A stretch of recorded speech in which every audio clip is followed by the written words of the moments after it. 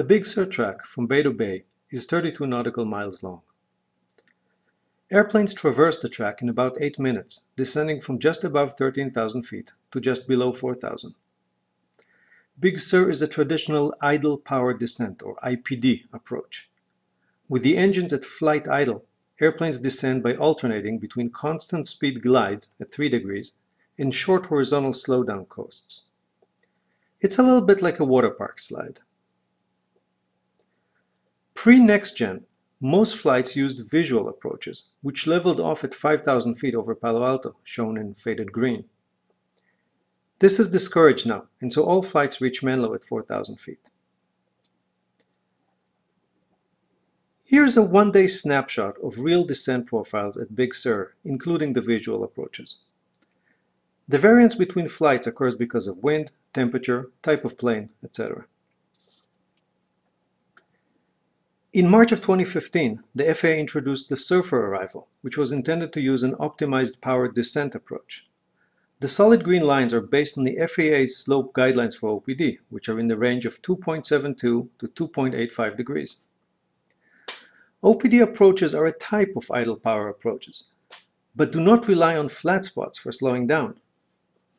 The fact that OPD is so similar to traditional IPD is only natural.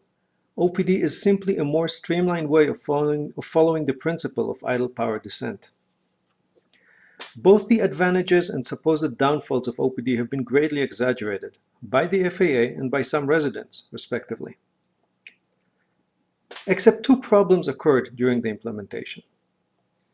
First, the ground track was shifted by about 4 miles at the Santa Cruz coastline and is now overflying mountain communities, whereas before it avoided them. OPD or IPD, there's no such thing as zero-noise flight, and the location of the ground track is really important. Second, there's the SFO Class B airspace, and traffic must remain inside of it and not fly below it. See the problem? The planes are clipping the corner of the Class B boundary. Doesn't look like much, does it?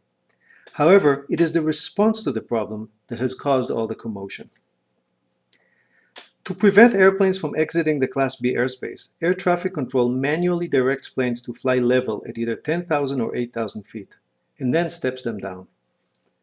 This solves the Class B problem, but this is level flight with power, which is the exact thing OPD was supposed to eliminate, and it is very noisy. Since the Accept Maintain directive is given far in advance, the planes descend early, and level flight with power affects communities all the way out to the Monterey Bay coastline. This is what it looks like in reality. The horizontal traces of level flight with power are very clear.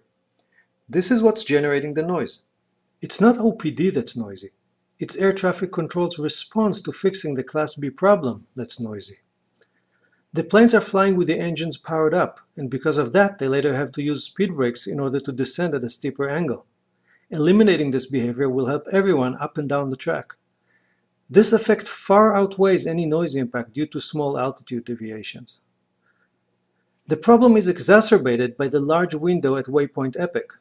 Such windows are supposed to help constrain airplanes if they are taken off the procedure by air traffic control. However, SERFR only has one such window, and it is much too wide. The solution is simple, a small tweak of the Class B airspace so that the problem is not triggered in the first place. With the tweak in place, OPD can be flown as intended. Therefore, the change in the Class B definition is not designed to allow SERFR to remain low and noisy, as some have suggested, but rather to fix a problem and enable OPD to be flown as intended, eliminating level flight with power.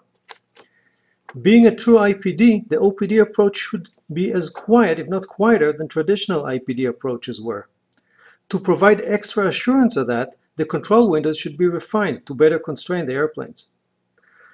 However, since there's no such thing as zero-noise flight, the ground track has to be restored to where it originally was. It should not have been moved, and it affects less people over there. It is a noise abatement track, and we know that it worked.